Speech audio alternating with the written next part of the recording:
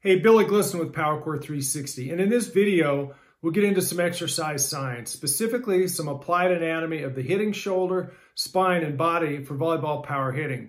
I'll share with you some of my conversation from a former player, now volleyball coach, and a physical trainer who had asked me why we teach what we teach at Powercore 360 from a science perspective.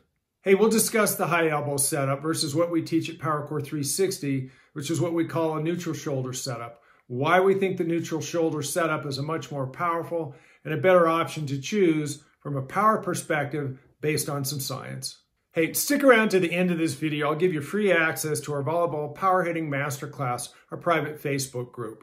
I'm a science guy, right? So I'd like to dig a little deeper and have some foundation behind my beliefs. You got to, everybody's choosing what they want to believe, but I'm an exercise physiologist. I have a science background.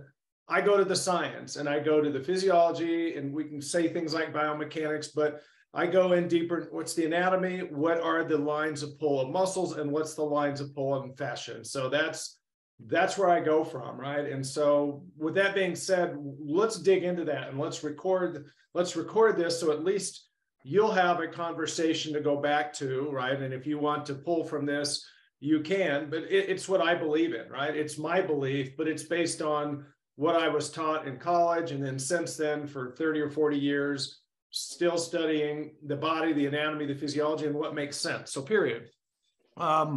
Let's just dissect. Let's get into the shoulder a little bit, right? Because I looked at a couple of the videos that you sent, and yeah, I mean, they are tall females with really long arms, and because the length of their arm, they can create a lot of arm speed, right? And they're tall and they're on a women's net, they can hit the ball down. Cool, great. So they're having success with that.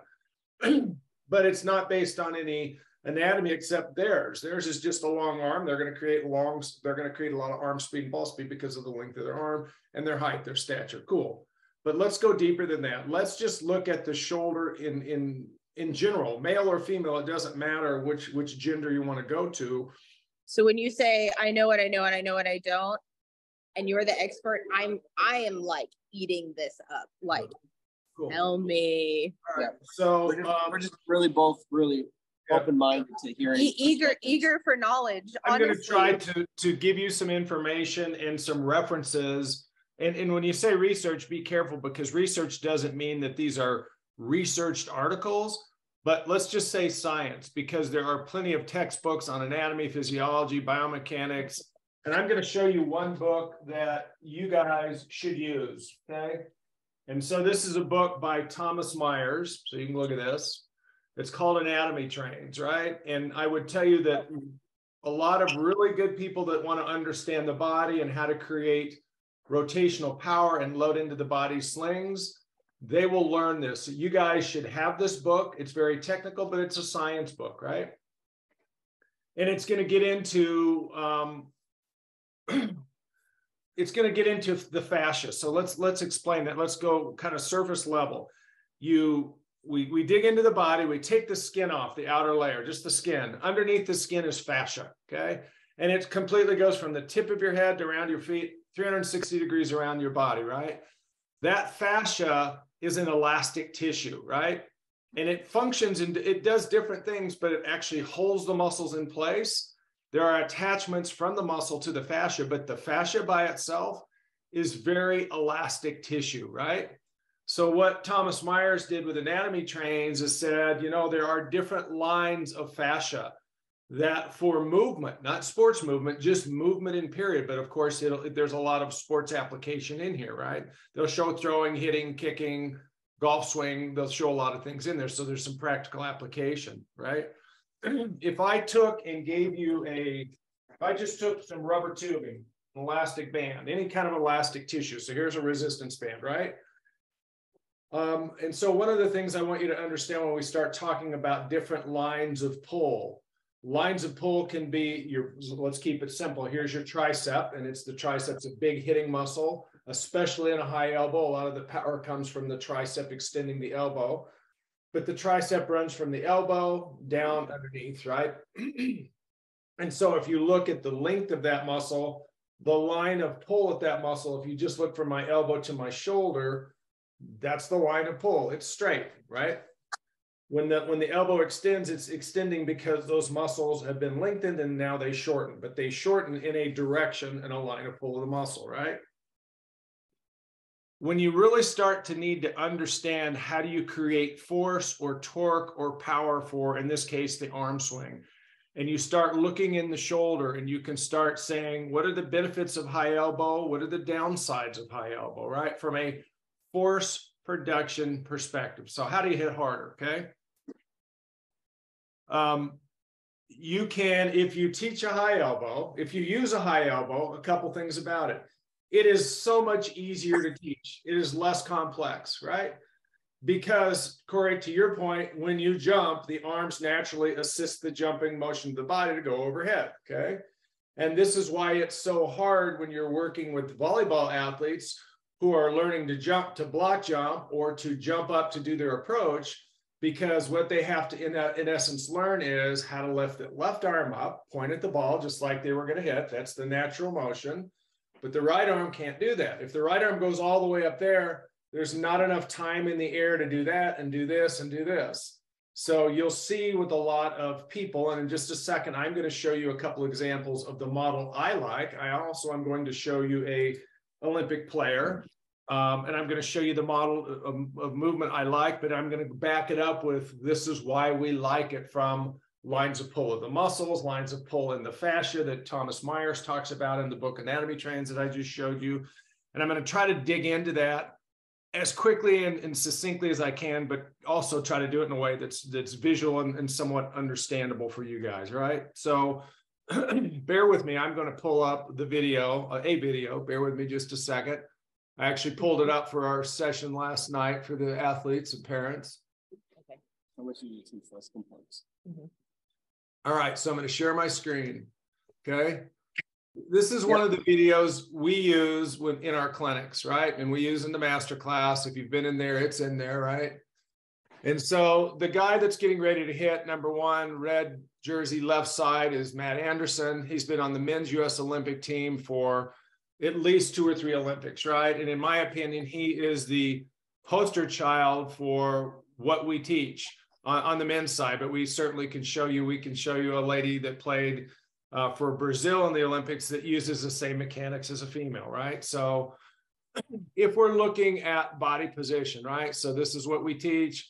We teach the athlete to go up and learn to develop the reverse power C, where the legs are up behind the body. You'll also notice that, Corey, obviously, when you see dunkers, they'll get in the same position, but for rotational power, the legs come up behind the body, belly button is facing the right antenna. And if we look now at the upper body, you're seeing how his torso goes from right there, his sternum, right? The number 1 on his jersey is not even facing quite the right antenna, but as he goes up in the air, see how his thoracic spine turns to the right sideline? His hips and pelvis have already started to turn from right antenna to left.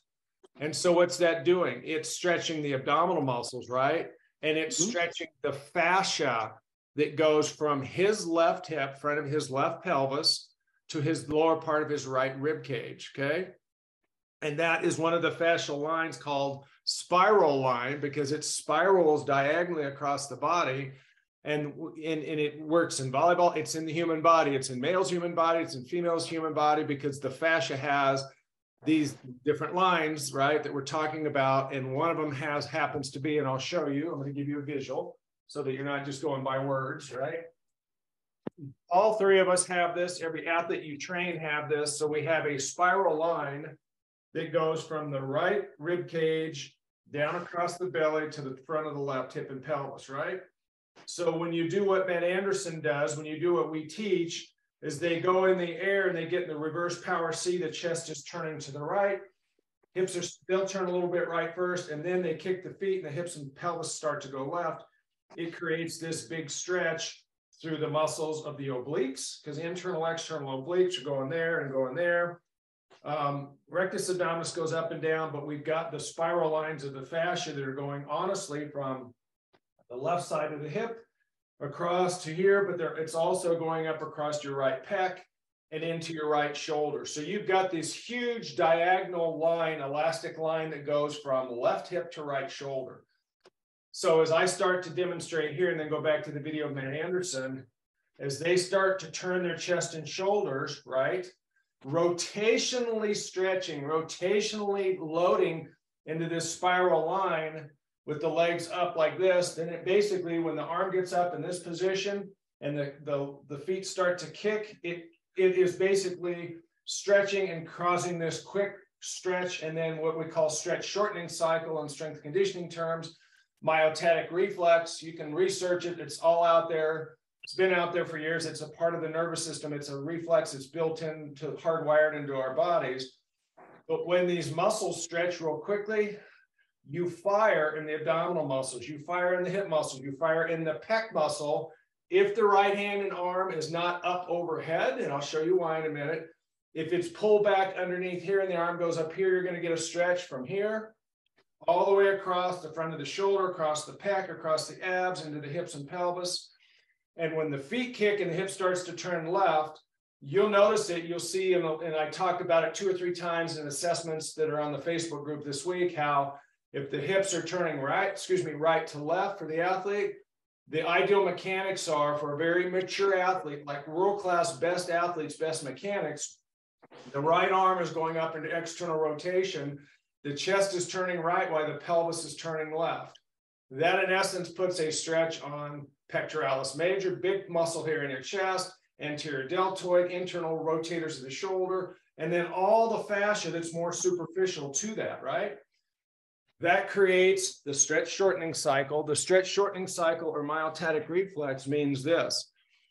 If I take a muscle, my tricep, and I lift it up here slowly, the muscles will stretch, but because the movement and the load is slow, I won't get a stretch shortening cycle or a myotatic reflex in my tricep or any other muscle.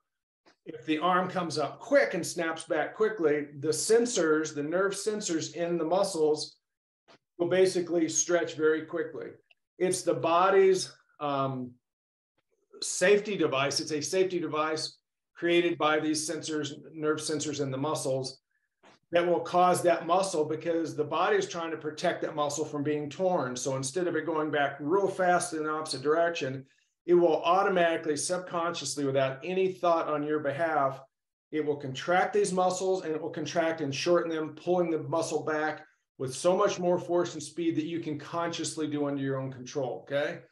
When you do plyometric jumps, Corey, you're doing the same thing in your calves, your quads, your butt, your hamstrings, right? That's part of what you're doing when you're doing vert training and you're doing plyos. You're basically teaching and leveraging the myotatic reflex, the stretch shortening cycle, in a lot of the jumping muscles to create vertical forces so they can jump higher, okay? Right. Back now to the body. When you get up into what Matt Anderson's doing here, if you look at this once again, so here he is, he's up in the reverse power C. What's going to happen is he's going to kick his feet. The kick of the feet does what? You'll notice the kick of the feet starts this wound up energy, as we call it, right? And it turns his hips and pelvis, his belly button, hips and pelvis from right antenna to left. What I was saying a minute ago is, watch this. His pelvis is turning to his left and his right arm and shoulder are going up, guess where? Into external rotation. So there's the big time stretch across the front of his abs, across the front of his pecs, across the anterior deltoid, on his right shoulder. Internal rotators are getting stretched. And the sequence and timing of everything, it's summation of forces, right? If you went to talk to somebody in kinesiology or biomechanics, they'll talk about and they'll understand summation of forces. In other words, if I'm just swinging my arm, all the forces I really get are from my tricep, a little bit of shoulder, and depending on how much shoulder turn I get, I'm going to be able to add the forces together from a couple of different muscle groups. Let's just call that 3 different muscle groups. But if we get the athlete to do what Matt Anderson does, and the best hitters, in my opinion, do, they're stretching muscles from the front of their quads, their hip flexors, their ab muscles, their chest muscles, their pec muscles, their tricep, their shoulder, the rotator cuff, all those muscles, many more muscles, can create more power than just when you lift up the arm and just do a high elbow, right? You're limited to just a few sets of muscle groups. When you rotate your body, now you can take in and stretch and load and use the forces, or torque, if you want to call it that, that's created from your legs, your hips, your abs, your back, your stomach, your chest, your arm, all that stuff put together. So from a force development perspective, you can create more force. If you create more force, that means you're going to hit the ball harder, right? It doesn't matter if your hand's moving any faster, but just the force behind your hand contacting the ball will come off of your hand with more force, right? Yep. If you can now take advantage of, so remember, there's fascia that's being stretched, there's muscles that's being stretched. From a performance perspective, that's what we're teaching. And we're not teaching it. This is not, Danny, you said this is my stuff. It's not my stuff. All I'm doing, I'm the messenger. I'm communicating what I learned in school, what I learned in graduate school, what I've learned since then by listening to people that know more than I do about the body and biomechanics and physiology and the nervous system and how it all functions together. So what I'm telling you and showing you is an example of the model I like, the model I believe in, but it's based on how many muscles can I load, how much fascia can I load, and I want to create more forces across bigger muscles that can be used to hit the ball harder and with more arm speed, which will result in more ball speed to hit the ball harder. At the same time, this is a two-prong issue. It's about performance and it's about injury prevention. It's real easy for someone to go teach a high elbow swing. There's no doubt you can teach it faster and easier because the natural motion is to jump and do this, right? You have a dilemma. So you had Allison, the mom, in last night, right? And a lot of the parents that are coming to us and doing our stuff are former players. They're not all, but I can tell you when we run a clinic, at least half now of the parents, when I ask them at the start of our clinic, and I always ask the parents, what do you want from this clinic, right? What do you want your athlete to get out of this? What you would expect to hear is, I want them to crush the ball. There's some parents that say that. They want them to hit harder. That's great. Yeah. At least half of them say, I don't want my kid's shoulder tore up, right? I don't want their back tore up because they're seeing that stuff happening. And then, of course, we work on landing to protect the knees, landing on 2 feet, like I said about Sloan last night, right? We don't want her landing on 1 foot because if she comes down on 1 foot, there's a higher risk she's going to blow out her ACL, especially now there is gender concerns with Q angle and all this other stuff when you get into the hips. Females are more prone to ACL injuries, right? So part of what we do is very much twofold or two-pronged. We're always trying to improve performance, and we're also at the same time, if you do the right things, you're trying to reduce the stress on the shoulder. If you just do the high elbow, and we'll get into more of this in a second, you can create less force with a high elbow than you can if you're creating all the big muscles and winding up, loading up rotationally, more muscles, more power, more fascia. We already went through that. When you go high elbow, let's get into a couple specific things, right? So you guys do this. Take your left hand. You guys are all right-handers, I'm assuming. I'm a lefty. All right. Well, you'll do the opposite thing then. You're used to that. Take your right hand up or your left hand up, your hitting arm up, and take it up slowly up overhead, like high elbow, right? That's a natural movement, okay? As you're doing that, I'd like you to take, Danny, in your case, take your fingers of your left hand and put them in on your right pec muscle, right? And I want you to, as you take your arm up, so bring your arm down and slowly take your arm up, and you'll feel a little movement of the pec in there, but you're not going to feel a big stretch in there, okay? What I'm going to tell you is that the pectoralis major attaches like a fan muscle to your clavicle down around your sternum, and those fibers go up diagonally. Let me get this off the screen for a second so I can see myself. Those fibers go from the clavicle, most of them go from your sternum like a fan, and they go like this, and they attach to your arm up here, okay? When you lift your arm up overhead, the pec major really doesn't get stretched, okay?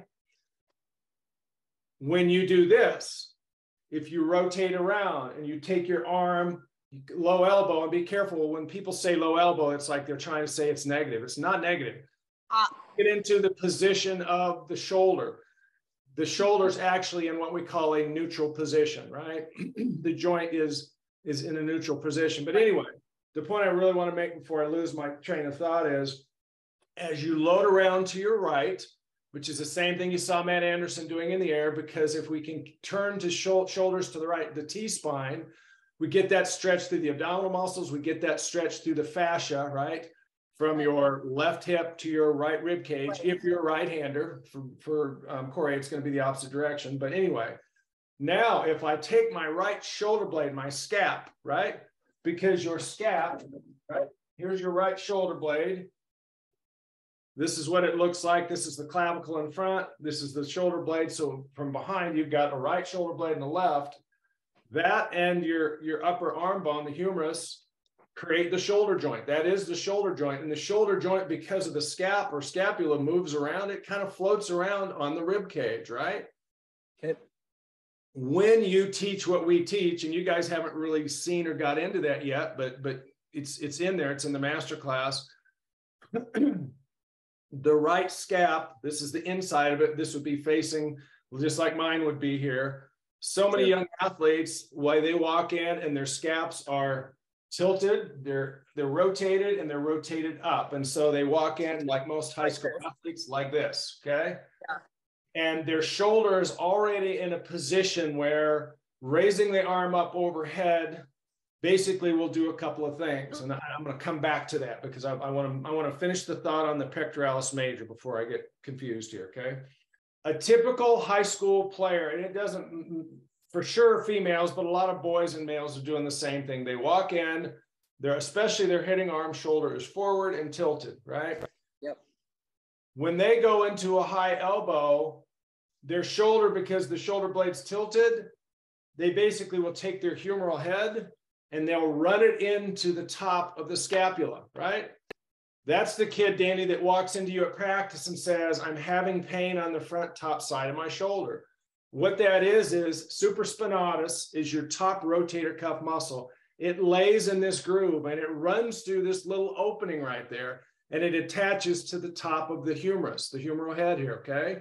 And so when an athlete raises up and does their arm like this or does this, if this shoulder blade doesn't move down and flatten and do what it needs to do, it will stay in this position. The humeral head will come up and it'll pinch off on the supraspinatus, right?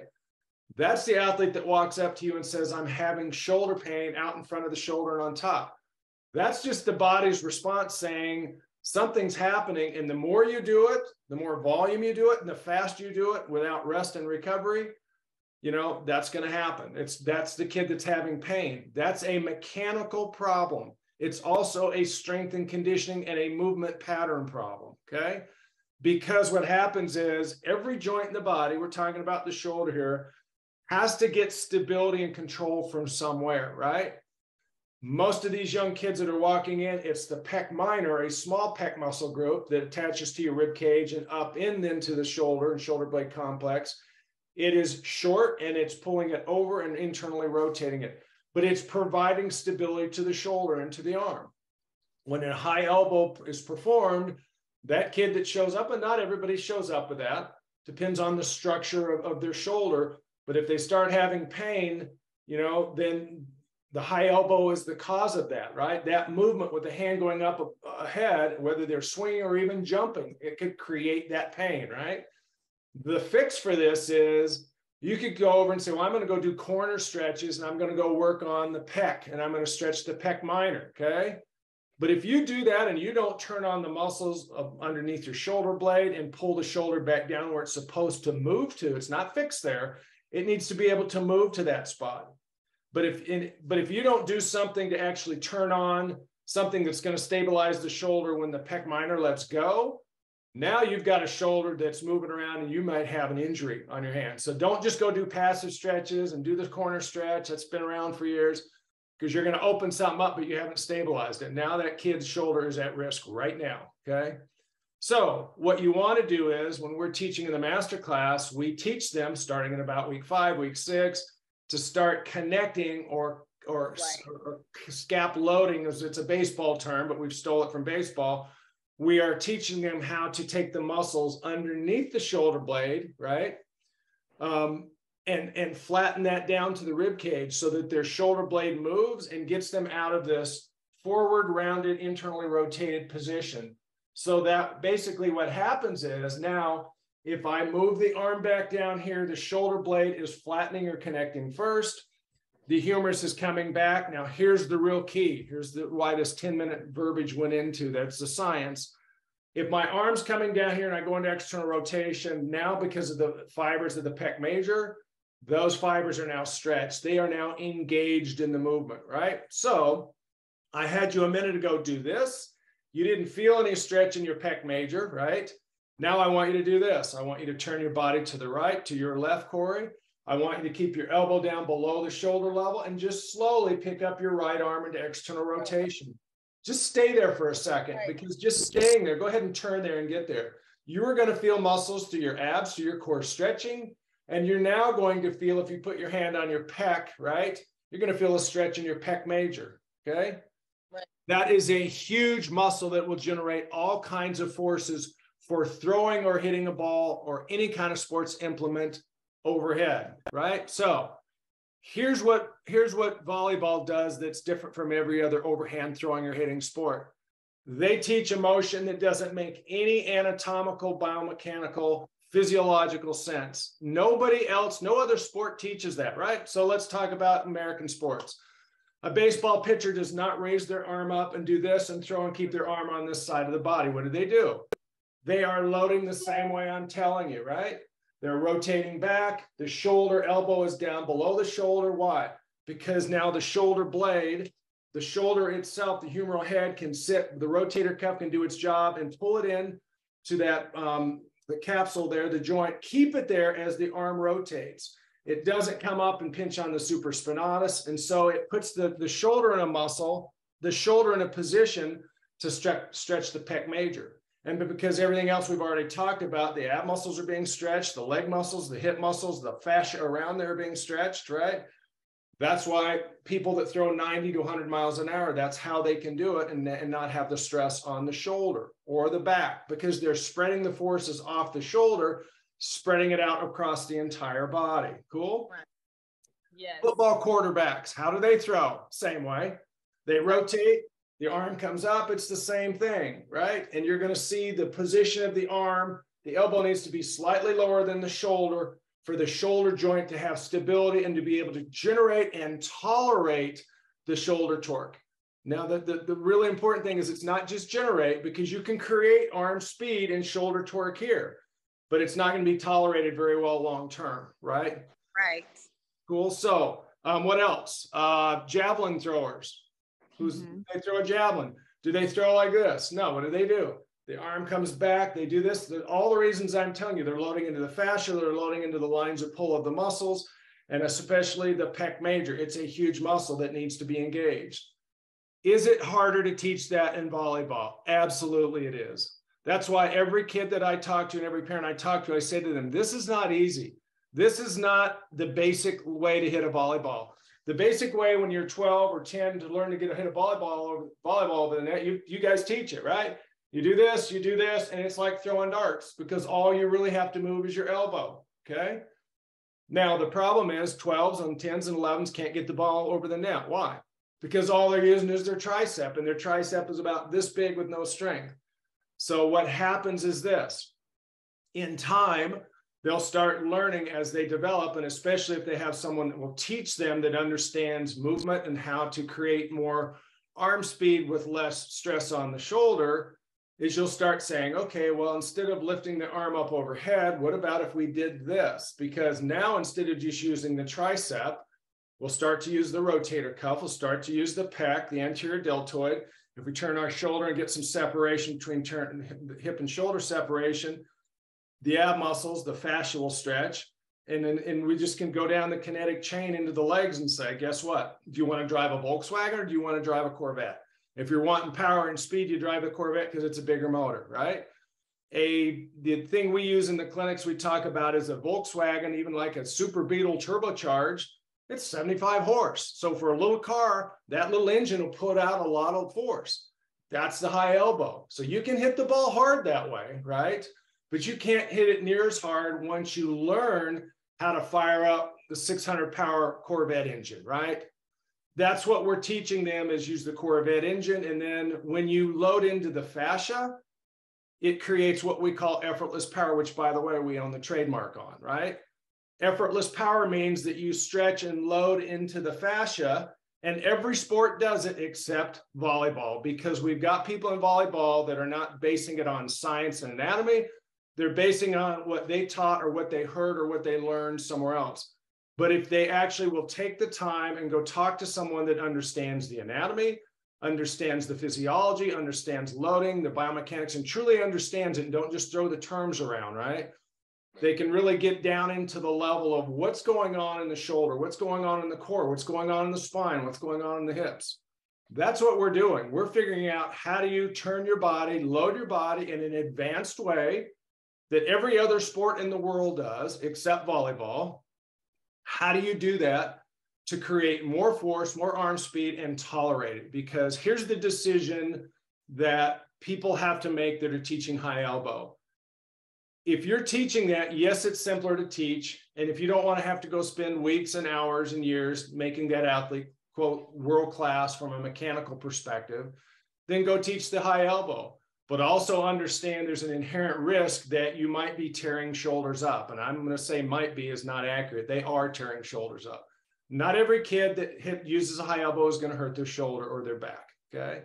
But there are certain structures and certain kids that just can't tolerate that position.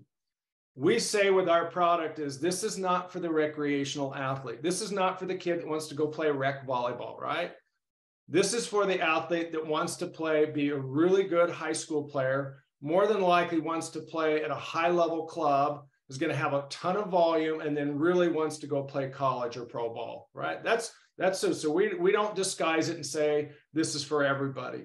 But it's for, especially if you're now a parent making a decision for your kid's shoulder, your kid's back, your kid's knee. And that's why I say half the people that come to our clinic, yeah, they want their kid to hit harder. They understand why that's important, but they're also mom and dad, and they don't want their kids' shoulders, ankle, knees, hips, or anything tore up. So from that perspective, that's a lot. There's more to it. But if you just look at the arm and shoulder from a performance perspective and an injury prevention perspective, that's a big part of it. Now, I'm going to say that there's an analogy of what goes up comes down, right? So that applies to when an athlete's jumping and coming down, like Sloan on one leg, they're coming down on one leg, there's more risk, especially on the left ACL, they're coming down on the left foot. They're more at risk to hurt their left knee, right? Well, if we take that analogy and we talk about arm swing, it's not just about creating arm speed, because there's different ways to do it. How can we maximize how much arm force and arm speed we can generate to hit the ball harder with more force? But how else do we tolerate it? Well, we tolerate it by going through and doing the things with the movement of the scapula, strengthening, conditioning the shoulder to where the scap can actually connect back there, to where the humeral head can actually go back and stretch the pec major to get it as part of that. That takes time and training. That's what naturally we're doing. All these seated pull exercises, guess what we're doing? We're teaching the muscles of the shoulder blade, the T-spine, and everything to move. We're building the muscle memory for this movement pattern. We're building the strength and conditioning and the mobility and stability all at the same time, right? The kids don't understand that, and we don't tell them that. It's too much, right? But it's a great benefit. So they're working on performance. They're working on injury prevention. Now, the real point is when I create more speed coming into the ball, what slows it down? If I do old school volleyball, which says all I ever do is I let my right hand come down on the right side of the body. Now look at my right shoulder coming down, okay? Talk to me about what muscles are slowing down the humerus, right? Because it's rotating and going from a flex position to extended really fast. These coupled movements are happening very fast. What's slowing it down? Well, the rotator cuff on the backside, the external rotators are the muscles that part of the muscles that will slow internal rotation down as they swing and go into internal rotation. Those are not very big muscles. And the rotator cuff's primary job is not to create rotational forces. It's to keep the humeral head connected into the glenoid fossa. That's what this is, this little spacer. Its job is, because it's on the top, it's on the bottom, and on all sides of this, on this humeral head, its job is to pull it in there and allow it to be stable as the arm and shoulder move. But if that's all I'm ever using to slow the arm down, and now let's talk about young high school athletes, right? How strong are they on their external rotators? The muscles that pick it up here, not very strong. Those muscles are very weak. We know they're weak because they're already in this position, right? So part of what we're doing over and over, seated pull exercises, seated push exercises, we are strengthening the rotator cuff. We are strengthening the muscles underneath the shoulder blade, right? That flatten that shoulder blade and connect it down, because they are weak. They have no strength, no endurance in that. They don't know how to move. They don't even know that this thing's back there. And it's the shoulder. That and the humeral head, the arm, become the shoulder joint. All right, so if you now stand up and, or you don't have to stand up, but if you can try to visualize the back, and if I do this arm motion, there's not very much in terms of muscle tissue or fascia tissue that's going to slow the arm down, right? And in fact, if you do that, you know, if you do that, there's just not much on the back side of the arm to slow the arm down. Yeah, this is literally going to just like tear. Yeah, of course. It puts your shoulder in an anteriorly positioned, forward position. You go to any therapist or any doc that knows the shoulder, they're going to tell you that's not a good stable position to put the shoulder in, right? We don't teach dips. We don't teach a lot of things because of the position the shoulder gets in there, right? But that's what you guys are teaching in volleyball at a high speed, high velocity, high volume, high load. And we're wondering why kids are showing up with shoulders that are sore, that are inflamed, that are hurt, that require surgery, because people are just naive. And I'm not going to say the word I want to say. They're just telling them to do that because that's what they learned, or they saw it somewhere else, or, well, that's what somebody said, without digging into the anatomy. So now let's talk about, okay, when you teach what we teach, right? So let's think about the visual. A quick, simple visual is this: watch a major league pitcher, right? In any country, throw the ball. All right, we already talked about how they wind up and load. Now, what do? They step, they turn their hips, they turn their chest, they use the big muscles, the fascia, the muscles on the front side of the body. They get stretched as we go back here. Those shorten. That pulls the arm forward, but the arm doesn't go on the right side of the body. It goes to the opposite hip. Why? Because the arm is being pulled by the pec muscles, the fascia, along this diagonal line. It's just following the natural turn of the body. When the arm needs to start slowing down, it's the external rotators, but depending on the angle of the arm coming through, if it's coming across my body, I've got posterior deltoid. I've got a bunch of scap muscles. I've got the lat muscles, because the lat muscles through the fascia connect to the arm up here, right? Yep. They're slowing it down. My butt muscles, my left butt muscles, my left hamstring muscles for a pitcher, as they bend and go forward. I'll give you a view of this, right? As they do this and do this from the backside, all the muscles from here are diagonally across from my right shoulder down to my left hip are stretching eccentrically, and the fascia and the muscles are slowing down the turn of the hips, turn of the spine, and the arm, right? That's why naturally, when someone learns to throw, and they learn to throw with velocity and force and speed, that's what their body's going to do, right? That's what baseball players do. It's what football players do. That's what javelin throwers. It's what every other sport except volleyball does, okay? Right. Because volleyball thinks they've figured something out, and they really haven't. They haven't studied the anatomy. They haven't looked at the other sports and say, why do the other sports do it this way? Because it makes sense in terms of stretch load, and because of deceleration of the arm, the chest, the shoulder, the back, the hips, we've got more motors to not only create forces, we've got more motors to slow the arm down, to slow the spine down, to slow the hips down. We've got also fascia that's back there. Once again, we've got these spiral lines that, just like on the front side, go from here to here. Guess what we got on the back side, right? Fascia that's going to go from there to there diagonally, and muscles. So we have a lot of tissues, elastic tissues, that will stretch and slow the arm down. And so when an athlete starts learning how to do our stuff, when we do a clinic, in the first 10 minutes of the clinic, as we're working on throwing, we teach them how to throw. And then we take it into hitting, and a kid who's usually got a shoulder, who shows up and says, I've had shoulder pain, because we ask them at the start of the clinic who has shoulder pain, 80% of the arms go up. And then we ask them, now how's your shoulder feel? Oh my God, it feels great. Why? Because we've just taken all those isolated forces off the shoulder and spread them out throughout the entire body, diagonally, obliquely, in these spiral, following these spiral lines, right? So it's really a matter of, it starts using the science, and it gets away from, like your opinion versus mine. It's like, no, let's not get into a pissing match, because nobody's going to win that, right? It's just like what you think and what I think. It doesn't matter what we think. Right. It's got to be based on something. So that's the model we use. it just has come from me studying, being an exercise physiologist, and for 40 years, learning the body and continuing to learn how do you load, how do you unload, and how do you do it to create not only arm speed, arm torque, back torque, but how do you protect the body? Because, and now from a business perspective, are we different? Absolutely we are, right? We're not doing the same old thing because somebody else said it should do it or this Olympic athlete does it that way. No, I use Matt Anderson because it's a visual, because people can see what we teach, right? But then it's like, now let's go deeper. Let's talk about the anatomy. Let's talk about what's loading. Let's talk about what's unloading, what's slowing down the arm. Why do people that do it this way have shoulders that feel better 30 years later, right? Versus you can pick some Olympic athletes from the US, and just because they were Olympic athletes and won gold medals, but you look at their shoulders in volleyball and they're walking around with tape all over their shoulders, right? And that's a message I say to the kids all the time. That's not a medal of honor, okay? That is telling you that mechanically they're moving their shoulder through a way that their shoulder's not tolerating. Something mechanically is off. And I'll tell you what's off, it's this. This is not, you can generate arm speed, but you don't tolerate it very well. This is amazing. We have another question. I don't want to take all of your day.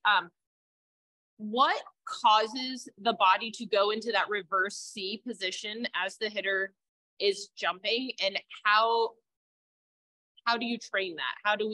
What fires there? How is you train it? Well, so it's my response in two simple terms, and we'll get into it deeper. You train it by creating rotational movements of the body, rotational load. Okay? You're right. When you lift your arm up overhead, you're not creating you're creating a rotational load, but in the sagittal or sagittal plane of the body, right? So you're creating rotation around your shoulder this way. So what does the back do? The back arches, that stretches the abdominal muscles. So a kid that's going to go phase one, a very immature throwing or overhand hitting pattern, will be just arm first. And then as the athlete learns more how to use their body, they'll start arching their back. They'll use their back muscles to arch so that they're using more muscles, more power. That will stretch the abdominal muscles, and then you'll get a stretch shortening cycle out of rectus abdominis, right? Now that kids start showing up, if they're doing a lot and if their body doesn't tolerate, now they've got shoulder pain and back pain. Why do they have back pain? Because, here's my spine model, right? When they're bending, there's all these joints back there, but let's just say that they're bending, and guess what they're bending at? Probably the same spot over and over and over. And so, the analogy we use is take a metal coat hanger and start bending it. When you first start bending it at the same spot, it gets warm. Well, that's what the shoulder gets. The kid comes up to you after practice and says, "Coach, my shoulder hurts." What's it feel like? It just feels really hot, right? Well, okay, because it's moving at the same spot, it's impinging on supraspinatus, it's impinging on a lot of tissues at the same spot in the shoulder or in the back, same thing. The same area just keeps working. It gets to an overuse, right? Isolated forces on one spot, keep doing that on the metal coat hanger. What happens? It's going to bend, it's going to break. So you go from a hot shoulder to an inflamed shoulder, to the doctor, to the nurse, the therapist, whoever, right? To the chiro, whoever you're sending them to, right? But if you don't change the mechanics, yes, I can hit harder by arching my back and flexing my back than just using my high elbow. It's part of the maturation, the development process. It's normal, right? So to go from this to this is cool. As long as the coach knows and says, all right, cool, now you're 8 or 9 and you're learning how to do that, but I'm going to show you a better, more mature, more advanced pattern. Because if you're really a serious athlete that's going to play this a long time, wants to play a long time, you probably are not going to tolerate this movement pattern very long, right? Okay. If you're the rec kid and you're playing for 4 weeks for middle school and that's it, whatever. And they're not strong enough, they're not doing enough, they're not training, it's probably not a big deal. Have a great time. Go enjoy middle school volleyball. If you've got the high-level elite athlete like Sloan last night that wants to be really good, and they're going to play national, they're probably going to play open, they're going to go play Division 1, 2, 3 volleyball, the volume's going to be there. There's a really good chance they won't tolerate these movement patterns very long, right? So if the person is knowledgeable about what's going on, the anatomy, the physiology, the movement, the loading patterns and unloading, what you'll say is, okay, hey, we have a better pattern for you, Sloan. Doesn't matter for Terry or Tommy over here because they're the rec kid that's going to play 4 weeks. But for you, we're going to teach you how to rotationally load. So I'm going back in to answer your question. To create the reverse power C, that's partly what happens. That's exactly what happens in the master class in time. But the longer the kid raises their hand up overhead, they're not loading rotationally in this plane, right? Yeah. They're loading in the sagittal plane. We want them to load rotationally in the transverse plane of the body. So we want the shoulders going to this for right-handed hitter. We want the shoulders going to the right. We want to teach the hips to go to the left. Those are rotational movements that happen in the sagittal plane of the body. When the arm comes back, then now down here, the forces of the arm and the shoulder blade are connecting to the torso, the T-spine. It's helping create that rotational load. It starts happening as a function of the training. Right, okay? right. So that's why we spend 5 or 6 weeks over and over and over again. You see it on every analysis that I give the kids, because the natural motion, right? This is how we jump. This is what they've learned to do. And that what we tell them is, it ain't easy. You have to learn to jump like this, and you have to learn to do this. It's an advanced movement. And if you really want to be good and protect your shoulder and hit harder and all at the same time, that's what you got to do. But it doesn't happen overnight. The body's wired to make this happen really easy. But now we say to you, if you want to hit the ball like Matt Anderson, if you want to hit the ball like a really world-class hitter from a mechanical and power and injury prevention perspective, we're going to train you to do this. So it is elite training, and I don't like that term. It's advanced training for the athlete that wants to be an advanced hitter and not tear up their shoulder, their back, or something else in the process. The reverse power C then, in a short story, will happen as part of the training. It will never happen, right? Because you'll see the kids. Right. I mean, you can go look at a couple of the things I put up this last week, right? Where a couple kids started to get into the reverse power C. You know why? Because they're learning how to rotationally load. Yeah. Body naturally responds and do that. I used to be probably where you were at, and I'd see this reverse power C, and I would try to train them to pick their feet up, right? And keep it down. We went through all that like 10 years ago, and what I realized was, if I'm arching and flexing, they're not going to, it'll just start happening. So we see it. There's a kid right now in the group that's a 15-year-old. OE is the one, you'll see her name. Elise is a 15-year-old. And like 3 weeks ago, like her mom sent me an email and said, "Oh my God, look what just happened." And I thought, oh God, did she hurt herself? So sent me an email of, she got into the reverse power. See, they were like in week 3 or 4, but they had been watching the videos. Yeah. We were in a racquetball court, and it just like happened, and it kind of freaked the kid out. She's like, "I don't even know how I did that." Well, she did it because that 1 or 2 reps, she actually rotated her shoulder, brought her arm down, and the body just responded.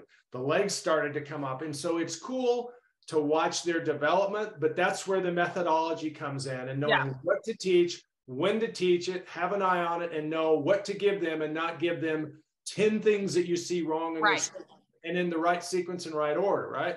That's the benefit of the master classes. That's the benefit of letting us train them, let me train them to that point, and saying, now you take them on the court, and take them on the court and support exactly what we're working on right now on the court, right?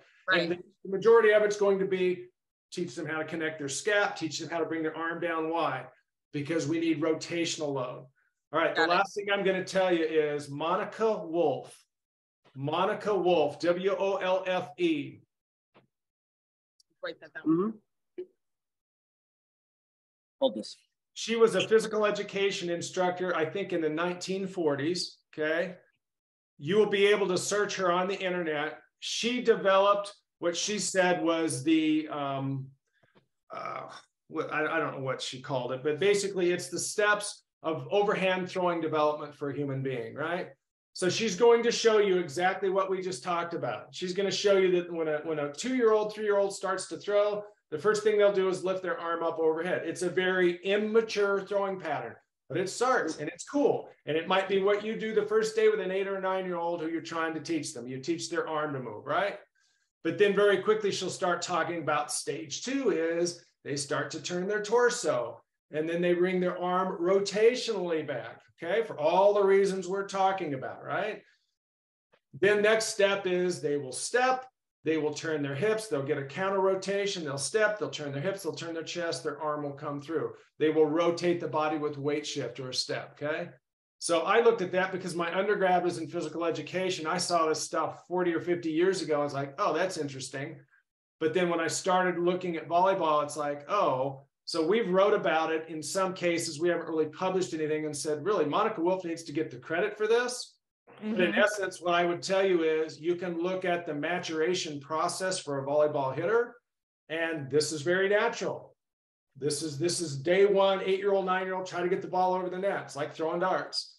They're going to bring the arm up overhead, then they're going to start to rotate.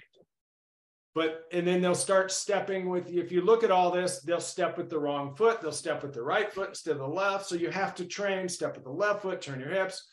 But ultimately, what I want you to understand is where volleyball is at is it's a very immature process in terms of what we're teaching. We're teaching, yes, because you're right, from a business perspective, it's easier for a club director or coach just to teach this. But honestly, in my opinion, that's irresponsible in this day and age. When there's the science that's out there of how do you generate and tolerate, how do you create and tolerate torque on your spine, your hips, your shoulders, there's a lot of knowledge. This is one person, me as one person. There's many other people that understand this in a lot of different sports, right? It just so happens that I ended up in volleyball with it. I have no idea how. Okay. Well, thank you. but this is what needs to be, communicated. This is what we're doing as a company. And once again, you know, all I've done is figured out, I've learned the science. I've stayed down deep in the rabbit holes and just figured out a training methodology to teach athletes how to do this. Right.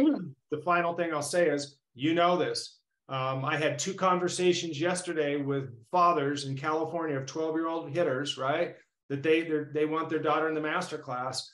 And young kids like that, I sit and actually I had a discussion with a 17-year-old advanced hitter from Canada last week, and her mom, she's got colleges in Canada looking at her, but they're telling her she needs to hit the ball harder. And they're saying you need to learn how to rotate, which is the good news, but nobody knows how to teach it.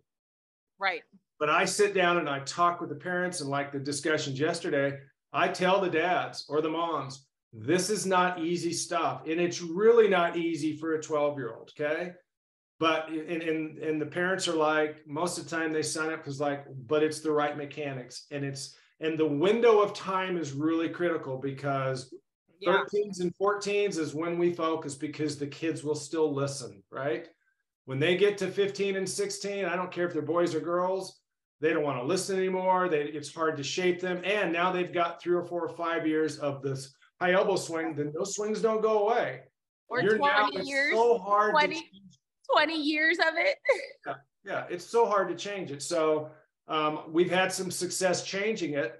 And I can tell you 2 17-year-olds in the last year. One of them is Roth. She's in the master class right now. She's the kid, black. She's got dark. She's 6 foot, maybe, dark haired. She's from Canada. She came to me in November, December she was shut down because of her shoulder, and her parents found us. And so I did 2 or 3 weeks of training with her and her athletic trainer, you know, on teaching them basically how to move the scap first, how to connect it, how to load rotationally. In 2 sessions, her shoulder pain went away. She was able to start swinging. That's really fast. And now she's done the work. You see, like even yesterday, there was a couple posts of her just doing her arm stuff. She's gotten really strong, like a black band and 2 gray bands. You'll look at her push-up, there's nothing, it's nothing to her. So I'm saying to her, you got to get stronger. You got to start going to the black bands and the orange bands. But she's actually now creating hip turn, chest turn, sequence turn, and now the arms coming through with more strength, more force, because we changed the pattern. We taught her how to connect and load her scap, how to put her shoulder in a position that it would generate and tolerate that. And then now it's paying off. She's done enough work that the body's rotating faster, and she's learned how to create all this muscle mass to create and rotate the body with speed. And the arm's a part of it. We're not saying don't use your arm. We're just saying the arm is the 4th step. But use your legs, use your hip, use your core, use your chest and torso, stretch the pec major by bringing it down here, or the pectoralis major, and now you will crush the ball. But it's taking her, and she was really fast. It's taken her probably 3 months to do that. That's super fast. She's 17. Take a 12-year-old, and I've had 4 12-year-olds. I got 3 12-year-olds. One's turned 13 that are in the program now. And one of them, it's taking more time with one. 3 or 4 weeks into it, it's like, this is too much. And I told the mom ahead of time, I had a meeting with the mom and the kid. It's tough. I'm warning you, it's tough. It's hard. And the kid realized, oh, I don't want to do this. Fine. Okay. But the other kids are getting it. And it's cool to start to see. You'll see the kid that's on there every day that I post, right? She's 13, the little skinny kid that's hitting off the hook most of the time. She was 12 when she started a couple months ago, and she's amazing for a 12 or 13-year-old, right? Yeah. And her work ethic is like none other, right? But anyway, enough said. That's it. So can I just say something? Yeah, go ahead. So what I really want to say is, obviously, like Matt Anderson, here's what I want to talk about is we're teaching these kids to go from basically no rotation to almost 180 degrees. When we talk about sternum, right sideline, left sideline, all that. Yep. Matt Anderson is going to make it look easy, right? So when we're teaching these kids, and I just want to make sure that I'm telling the parents and the kids this exactly the way we want to say it, but it's going to look extremely. It's not going to look great because we're teaching them this full almost 180 degree sternum rotation. Basically what I've started to tell kids, it's like overtraining right now. Our sprinters, we have them run downhill to start to overtrain that rotation. So it starts to become, even if we're 80% compared to where we were at 10%, we're conditioning our muscles. We're conditioning that to be comfortable with that, increase our power, so that when we get to become Matt Anderson's level, it's just clockwork, right? We've conditioned our muscles to do that. Is that basically, because you had a video of one of your players, and it's and it just looks really awkward. We're not teaching them that so that they're gonna get it immediately, but we're teaching them that so they begin to condition and get used to that movement. So it's okay if we're not always 180 to 180, sideline to sideline.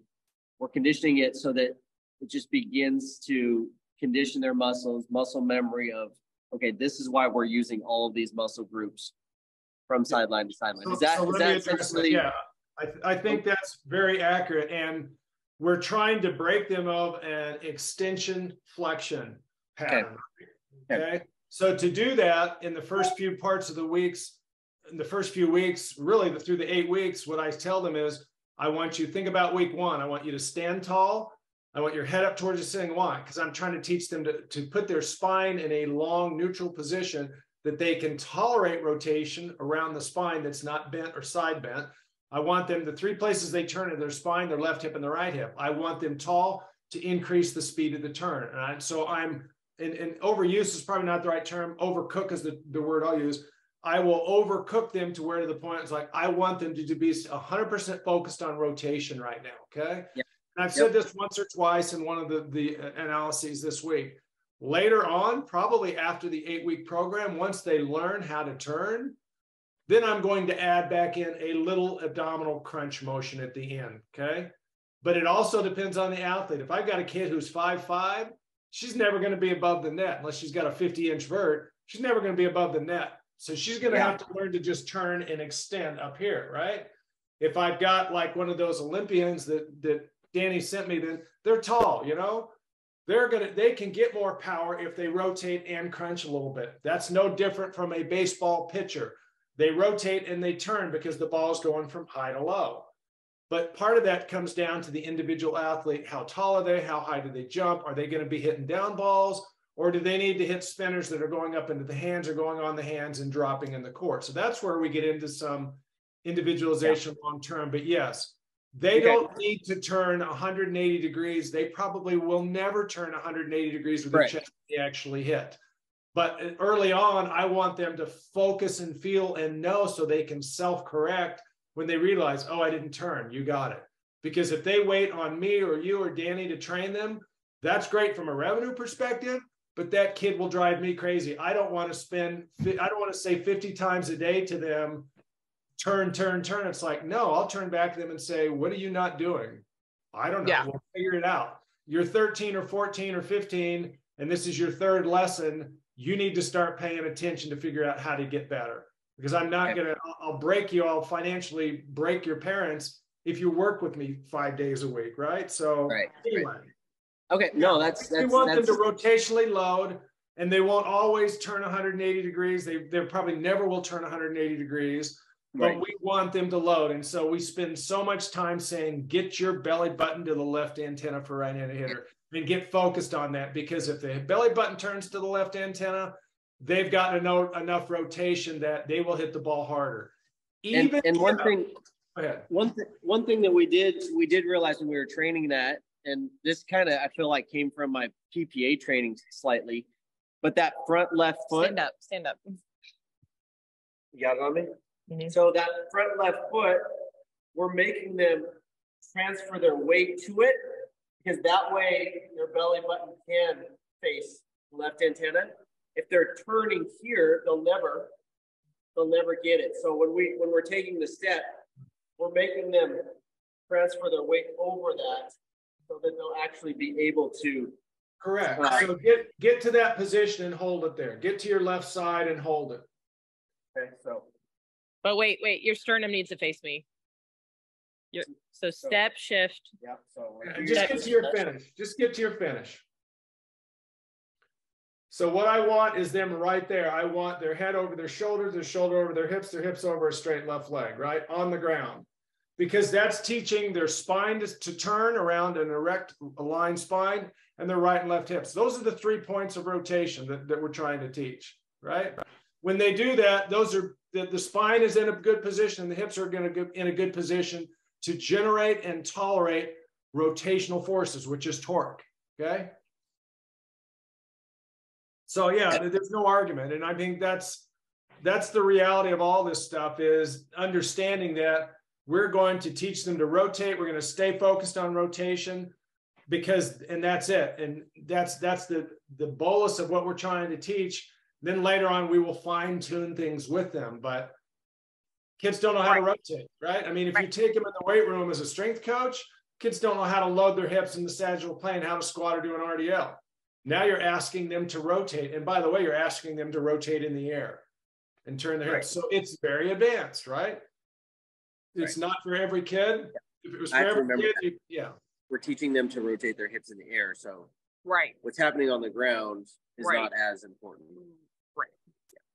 Well, it's easy on the ground to teach it, because your feet are in contact with the ground. You can load, step, and turn. In the air, I mean, it's exactly what Matt Anderson does. It's what a lot of hitters do that are really good mechanically, that are like mature hitting mechanics in the air, right? They've went through probably all the same stages of arm up and arch and extend. And for whatever reason, I bet you $148, nobody taught Matt Anderson how to do that. He was a good enough athlete that he figured out by default how to do it, but not everybody figures that out. And if the coaches just keep saying, this is one of the things that drives me crazy in volleyball, this is what I tell the parents: if all you're hearing in volleyball practice is get your elbow up, get your elbow up, get your elbow up, it's time to find a new coach. Because if your kid's coming home with shoulder and back pain, you guys now understand mechanically why. They're creating an extension flexion pattern. It's fine, unless that kid's going to play a lot, have a lot of volume, all the stuff we said. If they are, and the kid's showing up with shoulder pain and back pain, then you ought to have a coach in your club that's like the expert that says, okay, we better go teach them how to load rotationally, right? And otherwise, I feel like it's, with all the knowledge and exercise science that's out there, it's irresponsible, in my opinion. And I almost think, and we've done some stuff where we've said this, I'm not an attorney, but I almost feel like they have some legal exposure. Sure. When they're just forcing kids to do that and not give them any choice, or ignore people that have knowledge and expertise in this area, I almost feel like they're putting themselves in a legal situation. I'll tell you what the real problem is. We all have egos. And the problem is somebody has an ego that's getting stepped on, right? And, you know, I mean, I'm stepping on it. I'm stepping on it. And I am, you know, like, who are you? I mean, you know, I never played one day of volleyball in my life, beyond having a beer in my hand and going to the sand court, right? That's it. Yeah. When I was hired at Front Range, you'll enjoy this, Jim Murray, who's still the director there, Jim Murray was a college coach. He was a youth national team coach. 24 years ago, we're in an interview in Denver, and a friend of mine who was an athletic trainer and strength coach, who I had trained years ago in Texas, was working at Crossroads. He was the athletic trainer at Crossroads for injuries, 25 years ago. And he told Jim, you should hire Billy, right? Because he'll do strength conditioning and he'll do this stuff for your program. Jim's sitting with me and he says, why on earth would I hire someone that's never played volleyball to teach me how to train my volleyball players? And I said to him, real simple, I'm a science guy. I don't come to you with there was no YouTube in those days. There was no internet probably even then. Right? I'm not just repeating stuff that somebody else said. I'm a science guy. I don't do things because at the time I'd looked at their strength program.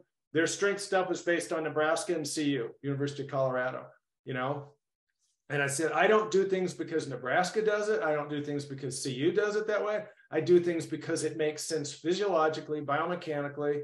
I understand the body.